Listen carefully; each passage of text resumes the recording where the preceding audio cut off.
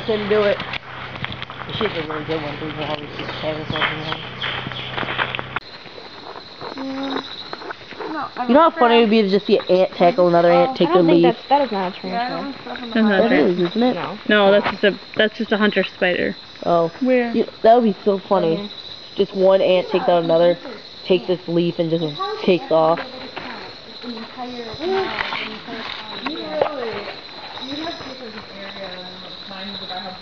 Right. Oh, hey guys, somebody left this light on when we left one time. Look at all the Leafcutter ants. Yep. There's a huge trail of them. Yep, this is their highway. They're really productive at night. Very productive.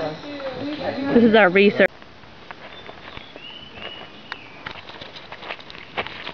I can't stand bugs.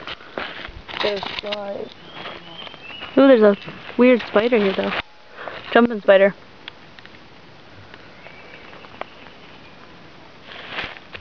He's struggling to get it in to the hole. Oh, we can talk about how the holes are bigger than regular ant holes. So I can fit the leaves through. Yeah. For a little bit longer, because what if they, How funny it would be if they just pick up the damn fruit and move it. should we, I want to almost leave it and come back and see.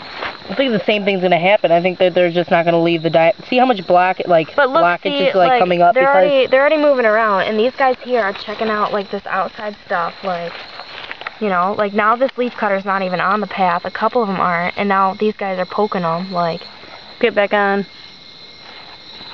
Like they're definitely they're kind of freaking out. These other guys that are they're doing something over there. They're not they're not just wandering off the trail for no reason, you know. Because there's nobody over here off the trail checking it out. Like they're almost trying to.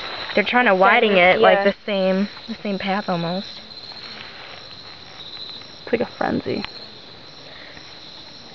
This is the lemon sprayed on the ground, and all of the leaf cutters have stopped, and so has the non-leaf cutters that haven't grabbed anything yet. So